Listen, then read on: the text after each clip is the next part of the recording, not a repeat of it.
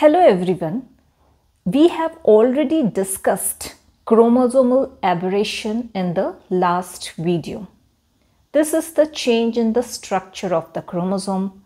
We also discussed that there are 4 types of the chromosomal aberration: deletion, duplication, inversion and translocation.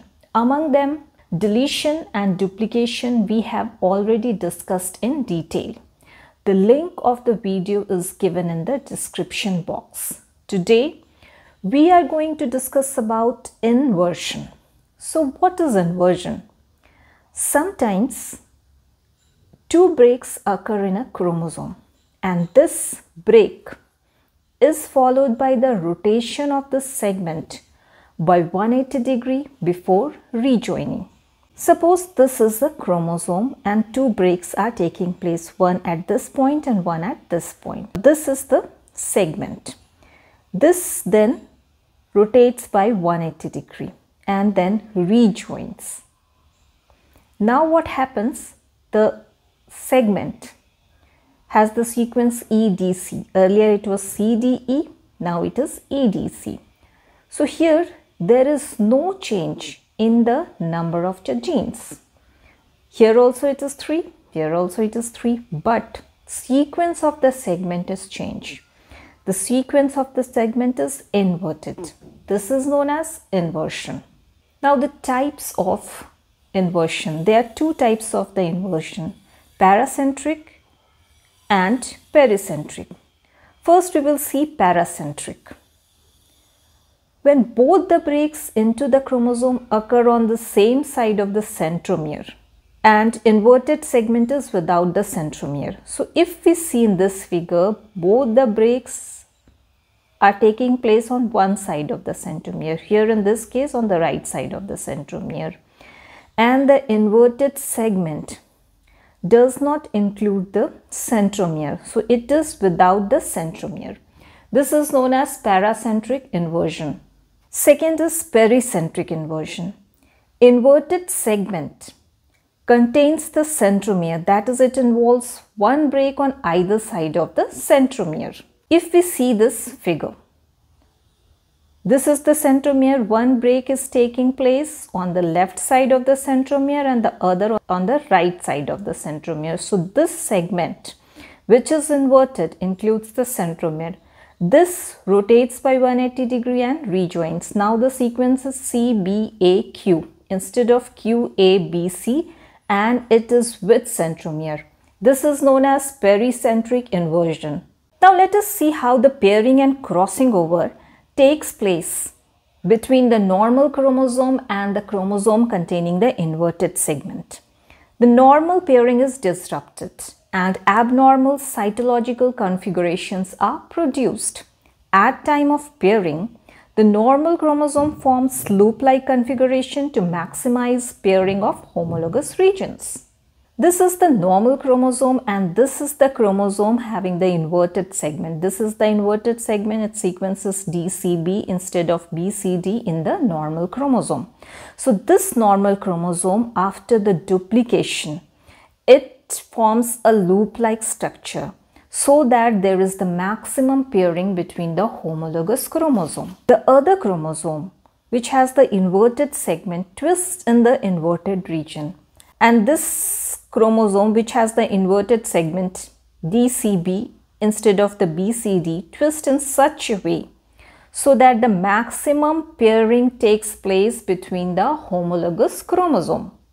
So after the pairing, the crossing over takes place between the homologous chromosome, and we have seen that there are 2 types of the inversion, paracentric and pericentric, and the product of the crossing over in case of the paracentric and pericentric inversion is different. So we will discuss them one by one. So now let us see the pairing and crossing over in paracentric inversion. This is the normal chromosome. This is the chromosome with the inverted segment. This is the inverted segment. It has the sequence DCB instead of BCD. Then the duplication of this chromosome takes place, and after that pairing and crossing over takes place. The normal chromosome loops out in order to maximize the pairing, and the chromosome containing the inverted segment twists at the region where the inverted segment is present to maximize the pairing. Normal chromosome has the sequence BCD, but in the inverted chromosome the segment has the sequence DCB. So it twists so that the B pairs with B, C pairs with C, and D pairs with D. And after that, this is the point at which the chiasmata is formed, that is the region of the crossing over or the point of the crossing over. The crossing over takes place between this second and this fourth chromatid. So the crossover product will be A, B, then the cross goes this way, C, D, A. So this, it has one centromere at this point and one centromere at this point. To this centromere, this normal non-crossover chromatid is attached, and to this centromere, this non-crossover chromatid containing the inverted segment, which is the third chromatid, is attached. So this crossover product forms a dicentric bridge to which one normal non-crossover chromatid and the non-crossover chromatid containing the inverted segment is attached. This is known as the dicentric bridge. And the other crossover product is HGFEDCB. This cross will go this way, BEFGH, 2-, 4-. So this, we will get this one.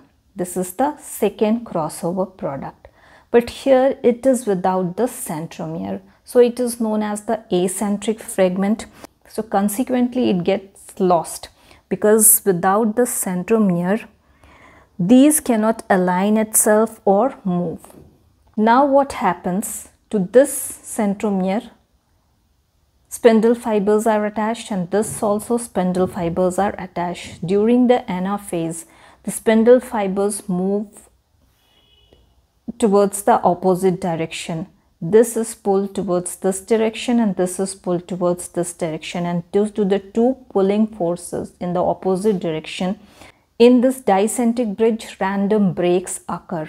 So during the segregation at the anaphase 1, this dicentric bridge is broken, and what we get? One of the fragment of the dicentric bridge and to its centromere,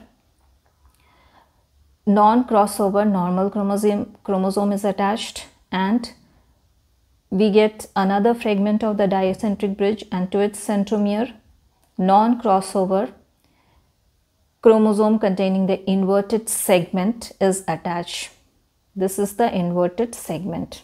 So after the segregation during the second meiotic division, we get one normal chromosome, two chromatids which do not consist of all the gene sequences. So these are known as the deletion products, and one chromosome with the inverted segment, which is known as the inversion product, and it consists of all the genes.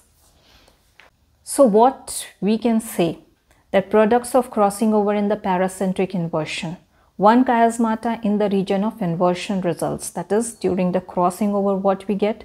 The formation of an acentric chromatid lacking centromere and a dicentric chromatid connecting the two chromosomes, which is known as the dicentric bridge. So as a result of crossing over, we get the acentric fragment, which is not viable, and we get the dicentric bridge to which two non-crossover chromatids are attached. Therefore, at the end of the meiosis, products are two non-crossover chromatids, one normal chromosome, and one inversion product, one acentric chromatid, two deletion products. This acentric chromatid and deletion product are inviable. So at last what we get? One normal chromosome and one inversion product which consists of all the gene sequences. These are viable. These we get the deletion products which are non-viable. This acentric fragment is also non-viable. Now let us see pairing and crossing over in pericentric inversion. This is the normal chromosome, and this is the chromosome which has the inverted segment. The normal sequence of the segment is B, C, D, E, and inverted segment has the sequence E, D, C, B, and the inverted segment also includes the centromere. So it is known as pericentric inversion. Then the duplication of the chromosome and the homologous pairing takes place. So during the pairing, this normal chromosome loops out to maximize the pairing, and this chromosome having the inverted sequence or segment, these twists in the region where the inverted segment is present, so that B pairs with B, C pairs with C, D pairs with D, and E pairs with E. And this maximizes the homologous pairing. Then the crossing over takes place. This chiasmata is formed. This is the point of crossing over. What is the product of crossing over after the segregation? So crossing over takes place between the chromatids second and fourth. We get one of the crossover products A, B, C, D. Then this cross goes this way, E, A. A, B, C, D, E, A. This is one of the crossover product. So what is the second crossover product? G, F, E. This cross will go this way, D, C, B, F, G. So G, F, E, D, C, B, F, G. First and third are the non-crossover product. This is A, B, C, D, E, F, G. A, B, C, D, E, F, G, which is normal chromosome. And second non-crossover product is A, E, D, C, B, F, G. So this is also the non-crossover product. It has the inverted segment E, D, C, B. So what are the product of the crossing over? Two non-crossover chromatids, one normal and one inversion chromosome. What we get? Two non-crossover chromatids. One is normal and the other is inversion chromosome. Two chromosomes which have duplication for certain genes and deficiency for the others. So these are the crossover product. These have some of the genes in the duplicated form and there is deficiency of the some genes. If we see here A, B, C, D, E, A. Here A is present in the duplication form. B, C, D, E is present but F and G is not present. If we see here G, F, E, D, C, B, F, G. G and F is present in the duplicated form. E, D, C, B is present but A is not present. And due to the deficiency of the genes, these are rarely viable. Now, what are the consequences of inversion? Effect of inversion are not so drastic as deletion and duplication, because due to the inversion, number of the genes remains same.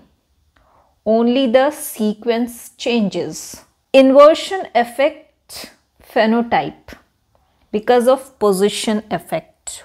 What does this mean? If a gene is present at certain location of the chromosome, then it will show different action or express different phenotype. And if the position changes, it will not show the same action or express the same phenotype. So with the change in the position, the phenotypic expression or the action of the gene changes. This is known as position effect. And because of this inversion, the position of the gene changes and hence inversion affect the phenotype of the gene. Inversion lower the recombination frequency within the inverted sequence. Hence, inversion tend to retain the original combination of genes. Now, the significance of inversion. Inversion helps in the origin of new species. It also provides the proof for the occurrence of crossing over and also supports the view that only 2 of 4 chromatids undergo crossing over. This is all for today's video. In the next video, we will discuss about translocation. If you like this video, please hit the like button, share it and subscribe my channel.